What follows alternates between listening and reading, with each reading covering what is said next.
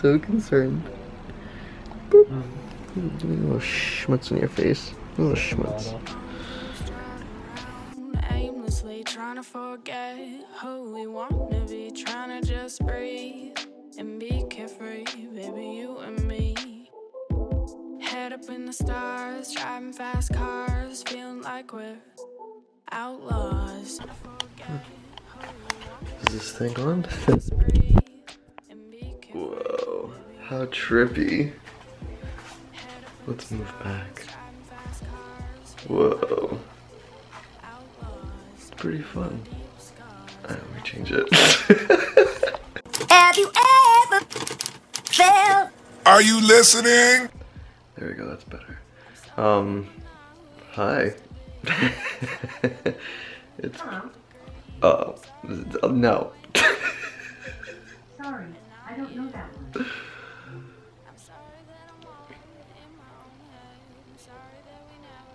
Okay, that's just my normal annoyance with Alexa. Hey guys, it's been a while. God, I don't know why I'm doing this right now, but there's been a lot of stress in my life lately, and good stress too, not just bad stress. And I don't know, for a while I've been wanting to daily vlog again, but not committing to it. But I think I need it for my own sanity and my own processing, and it would be nice to look back on, because we have big things coming up. And I want to be vulnerable again.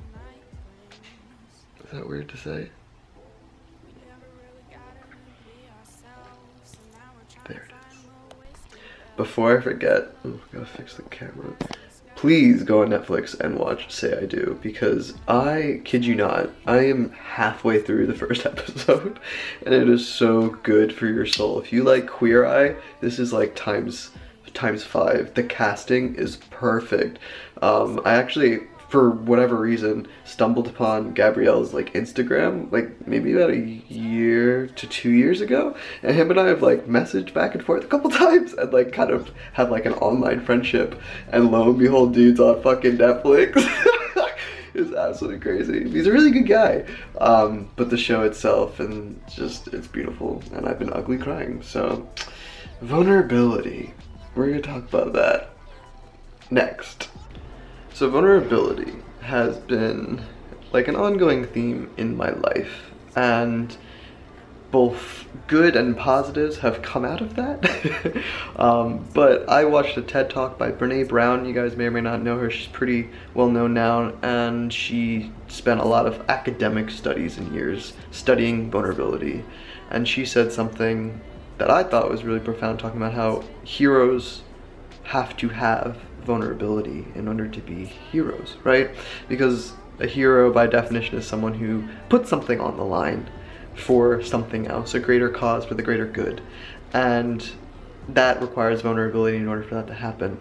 And a little while ago, maybe like 6 months now, I was talking to a subscriber who's a friend named Robin. Hi Robin, if you watch these videos. I've known Robin since I still lived in the UK, so you're talking about like 2014-ish.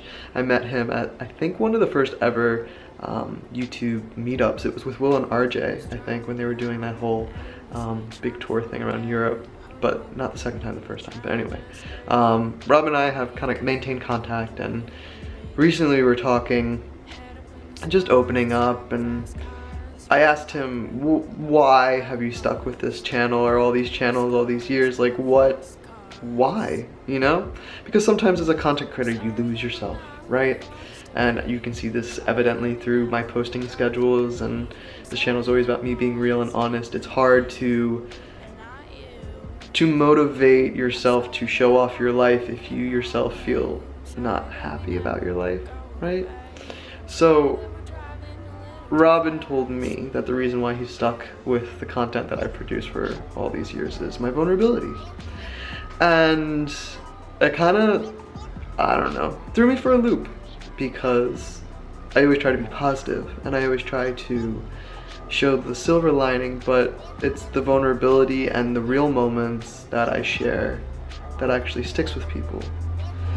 So I want to incorporate vulnerability and that journey into my life more, and be more vulnerable and be present, because I think that's what vulnerability is. It's sitting with that feeling in the moment and being accountable. So here's to vulnerability. Here's to me growing.